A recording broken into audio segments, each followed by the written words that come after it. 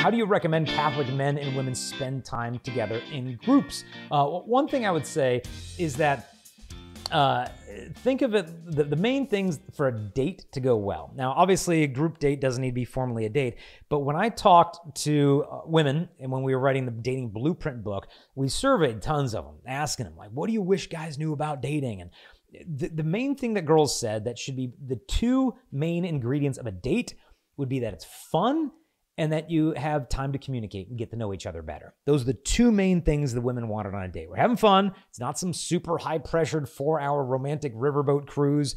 No, just having fun. Like, Crystal and I are thinking next date we want to go axe throwing because we heard there's like some axe throwing bar restaurant and, here in Arizona. I'm like, that'd be fun. Go have a glass of wine and just throw some axes at a wall. That sounds like fun. And so make it fun. It could be a tailgate party at your university.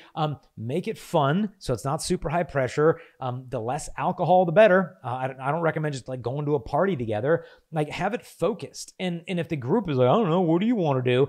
You be the one to initiate. Why don't we go bowling? Why don't we go to this fun place? And it doesn't have to be something you're even good at. Like let's go ice skating and just fall all over the place. Like just go to a place I would say that's fun, without the contamination of drunkenness and drugs and all that other stuff that's likely to happen, and a place where you can communicate. Just get to know this person a little bit better. No high pressure, keep it simple, make it fun, and then you really get to see this person's personality. Like, because you'll notice, like, you might think you know a person, and then you watch them, like, play a sport, and it's like, they turn to, like, this incredible Hulk anger, issues person. It's like, wow, I didn't know they got so worked up about this kind of stuff. And so spending time with others in fun, in service, in prayer and group environments and all these things really gets to see the full picture of that person. And so, yeah, group dates, I always say it's an awesome idea.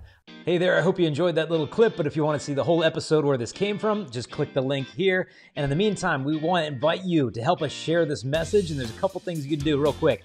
Number one, if you like or comment or share this video, YouTube will actually show it to more people. Also, don't forget to subscribe, hit the notification bell. We release videos every single day, and you'll be notified as soon as those come out. If you want to help us also to spread this message, you can support us at patreon.com/Jason Evert. That helps us to create these videos and show them to the whole world. God bless.